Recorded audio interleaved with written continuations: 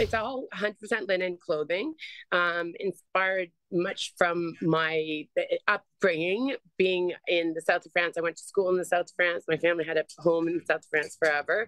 So the Mediterranean kind of lifestyle, which is all about linen, pretty much, and also being sustainable. Whitney Westwood started a Canadian fashion brand called Whitney Linen back in 2011.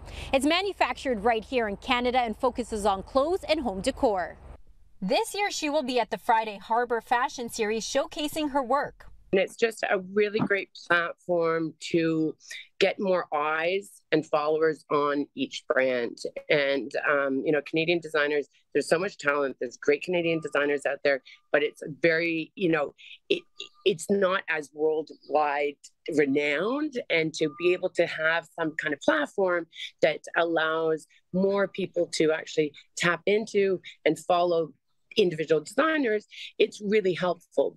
Friday Harbour Fashion Collective Series started last year as a collaboration between Friday Harbour Resort and the Canadian Arts and Fashion Awards. CAF has partnered with Friday Harbour to host an amazing weekend that's going to be filled with amazing fashion shows, a pop-up marketplace, live music, entertainment. We started last year, as Vicky said, it was a great success.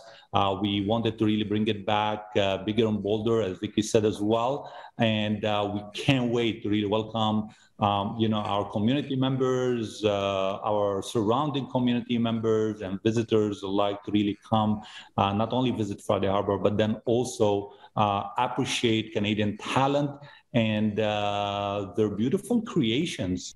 Not only is this fashion event back, but the CAF Awards, which highlight Canadian fashion, such as Whitney Linen, will be back in person this fall.